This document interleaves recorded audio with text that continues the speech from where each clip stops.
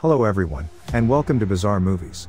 Today we will recap a horror thriller movie, in which two teenage girls are kidnapped by a psycho gang, and they try to take advantage of them.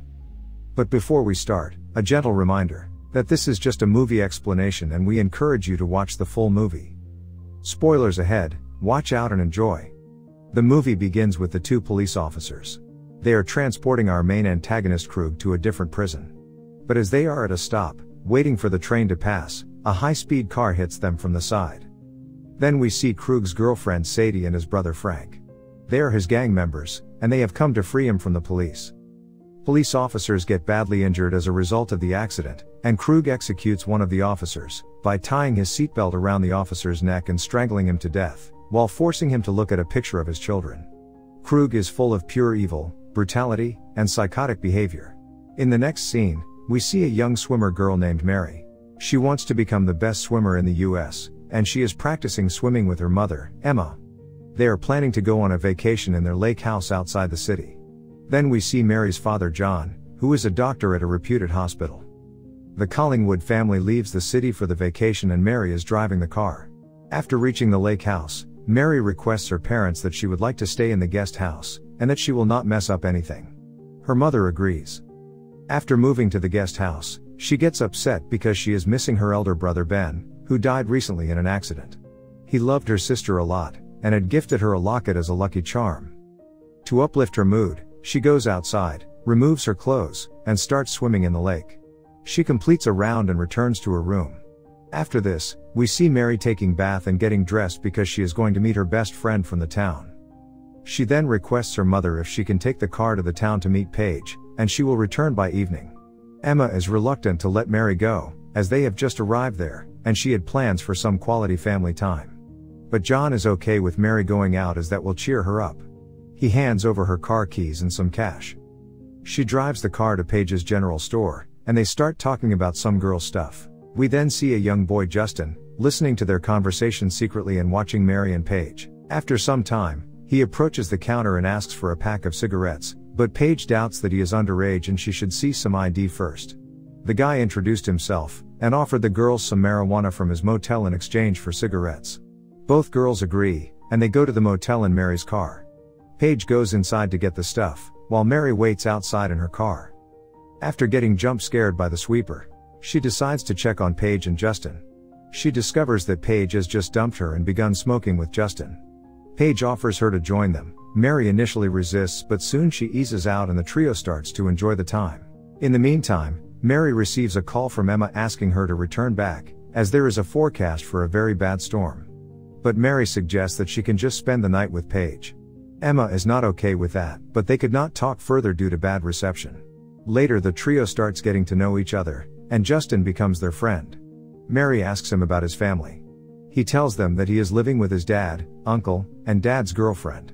Mary asks him about his mom, but Justin discloses that his mom died a few days ago. Mary becomes sad after hearing this because she also has lost someone recently. Hearing all this, Paige begs to change the subject, and proposes that they should do Justin's makeover to give him a cute look. Then the trio can be seen giggling and having a good time together. But their fun party comes to an end when Justin's father, who is Krug, arrives with his gang. And soon a happy scene is changed to a tense situation. Sadie and Frank start molesting the girls by touching them inappropriately. Krug is also enraged and punches Justin for bringing two random girls into his motel room. His photo is on the front page of the newspaper for killing two cops and being a wanted man. Girls can be seen frightened by all this. Paige tells them that they will not inform anyone about them. Both girls beg Krug to let them go. But Krug has made up his mind and he cannot risk letting them go. Paige tries to run away from there and locks herself in the bathroom. She tries to make a phone call, but Frank catches her and bangs her head on the wash basin, making her unconscious. Mary requests Justin to tell something to his father and asks him to let them go. But we can see that he is just a scared kid, who has experienced his father's violent behavior since childhood. Frank and Sadie decide to take them somewhere else. As they are driving, Sadie and Frank again starts molesting the girls and want to excite them. Mary notices that they are going to the same lake house road. She decides to do something before it's too late. Mary takes the car cigarette lighter and burns Sadie with it. She decides to jump from the car, so she can inform her parents and the cops. Her action causes panic in the car, and Krug loses control of the car and they meet with an accident. As a result, Frank's nose is broken, and they start beating both girls mercilessly. Paige again tries to escape from there, and Sadie and Frank go after her. After a brief chase, she notices a factory. She screams for help, but Frank and Sadie again capture her. What an unfortunate day for girls, nothing is working out in their favor. They remove her top and bring her back to their leader. Krug then asks his son to be a man, and asks him to pick one or both girls and hug them. Krug and Sadie hold Mary down and again ask Justin to hug Mary. He forces his son to touch Mary, but he does not want to do anything with her. Paige calls Krug pathetic. After hearing her words, Krug focuses his attention on Paige and starts torturing her. In the end, Krug and Frank stab her repeatedly, and put her down to let her bleed to death. After Paige, now Krug grabs Mary and throws her next to Justin. He starts tearing her clothes down while Sadie holds her legs. He then hugs Mary. She cries in pain and calls Justin for help. But he is scared. All Mary can do is look ahead at her friend Paige, who is slowly bleeding to death in front of her. Justin picks her locket, because he knows that his father is going to kill her after this. After Krug is finished, Mary takes the opportunity to hit him and escape. She uses her swimming skills to dodge all bullets of Krug. But this evil person somehow manages to hit her with the bullet. We can see Mary unconscious in the water after bleeding heavily. The trio decides to return and leave her, believing that she's dead. Storm has come and it starts raining heavily. Since Frank's nose and car are broken, they decide to take help from the lake house nearby. They've come across Mary's lake house. They don't know anything about the Collingwood family. After explaining that there's been an accident, the family is welcomed into their home by the good-hearted couple. John, being a surgeon, fixes Frank's nose and put a bandage on it. Frank, however, starts gazing at Emma with evil eyes. Emma gave them coffee and told them to stay tonight in their guest house. But before they leave for the guest house, Justin spots a picture of Mary on the fridge and realizes that these are her parents. He gets very emotional after this. He decides not to let his psycho family know about this, otherwise, they will kill her parents too. Instead, he leaves Mary's locket on the kitchen counter. After the family leaves for the guest house, we see that they were unable to kill Mary, and she swam all the way back to the house and crawled to her house. Emma informs John that this family is so weird, and Frank was looking at her in a disgusting way. John tells her to lock all the doors if she is afraid of anything. Suddenly, both of them hear a noise of knocking on the door. They go outside and find Mary injured.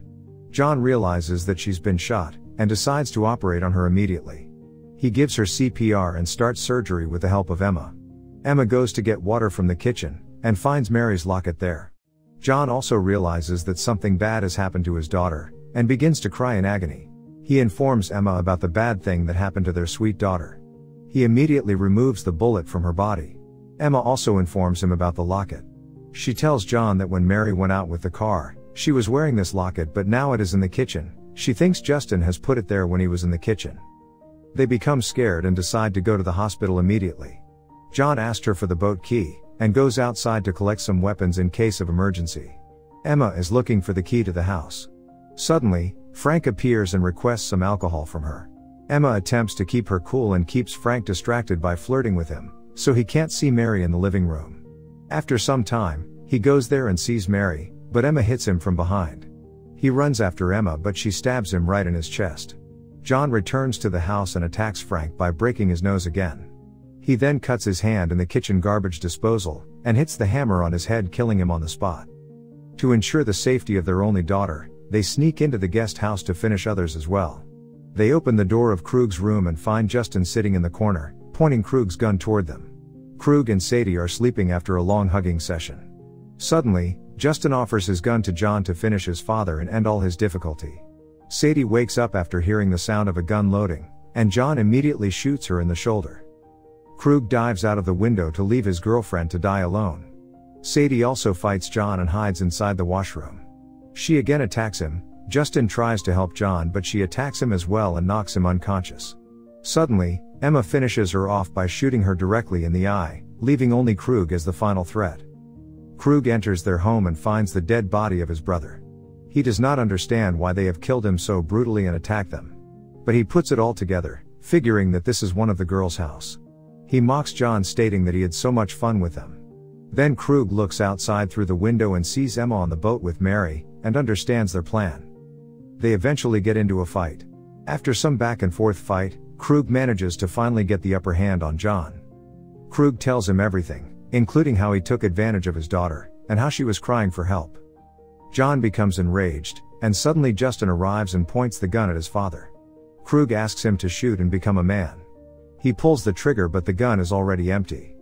Evil Krug now stabs his own son in the gut for attempting to shoot him.